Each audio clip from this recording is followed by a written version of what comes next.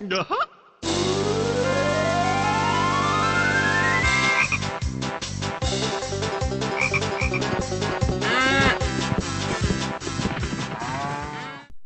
Over the last couple of weeks, I've been getting a lot of messages from people asking me my opinion on the new Xbox 360 trailer for Banjo-Kazooie 3, or Banjo 3E, or Banjo-Kazooie 360, or whatever the hell it is they're going to call it.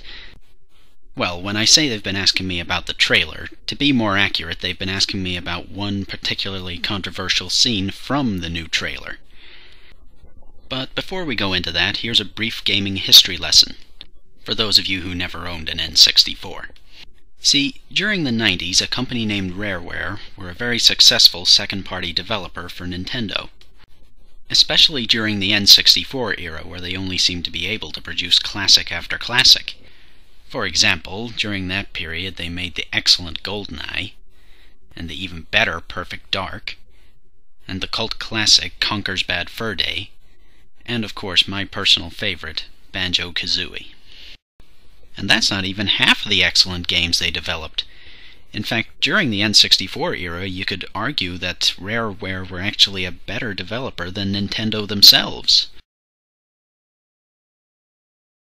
However, after the N64 era, for some unknown reason, Rareware and Nintendo seemed to have a bit of a falling out about something. And so the two decided to part ways. And so we arrive back in the present day, where Rareware have changed their name to Rare and are now making games for Microsoft. Which is what I think makes the upcoming scene in this trailer so controversial. Now, look closely or you might actually miss this. Okay, now, if we freeze it there, you can quite clearly see that they've put up a sort of brick wall thing to look like Mario. Which at first I thought was pretty cool, because I figured it was a kind of kickback to Banjo-Kazooie's origins back in the N64 days. Which was pretty cool, I thought. However, that's not strictly the case, as if you look closely here, you'll quite clearly see Banjo launching a missile at the Mario statue and blowing up its head. See there? Quite clearly, Headless Mario. Now, after watching this video on YouTube, I've decided to stick a few of the comments that it was getting into this video so that you can get a better idea of what the general public has been making of it in general. Gay-ass game. Mario owns. What have they done? Why have Mario been decapitated? Can someone tell me? Thanks, Microsoft, for ruining Banjo. So, on the whole, not very favourable feedback from it, I think. As for what I think of the whole thing, well, to be honest, I've got a bit of sympathy with Rare, because I don't think it's as bad as everyone's been making it out to be. I mean, for a start, Nintendo don't really seem to mind people making fun of them, and in particular Mario. I mean, if you look for Mario on the YouTube search engines, chances are the first video you'll find is something making fun of him for eating mushrooms and being a drug addict. And let's not forget that this isn't really the first time that Rare has done something like this. I mean, whenever they were still with Nintendo, the original Banjo-Kazooie had a giant toilet that kept complaining about how Mario and Luigi never came to unclog him. I mean, they are meant to be plumbers after all. And, of course, the very first thing you actually see in Conker's Bad Fur Day is Conker taking a chainsaw to the N64 logo.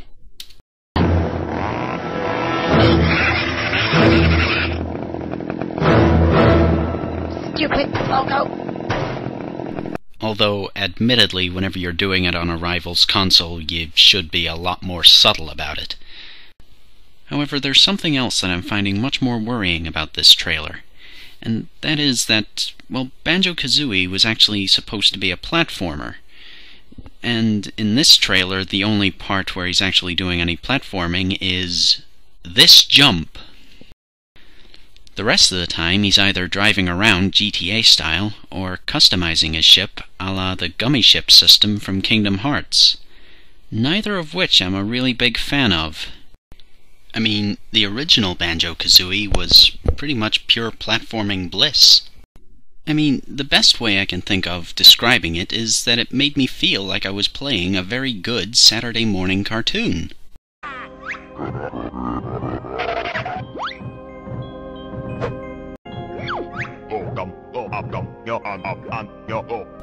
Which is not really a feeling that I'm getting from the new trailer, since the only game that actually has good GTA parts is actually GTA, and, well, the gummy ship system from Kingdom Hearts was definitely my least favorite thing in the game. However, knowing me, I'll probably end up still getting the game even if it does end up sucking.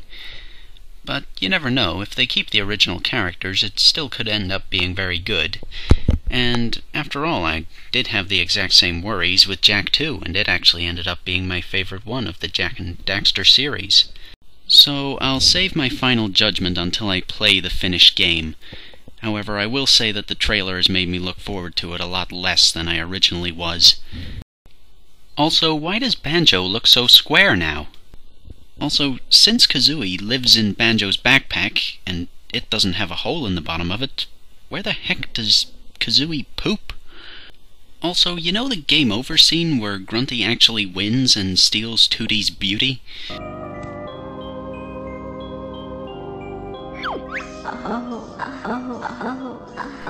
Why does she start talking like she's getting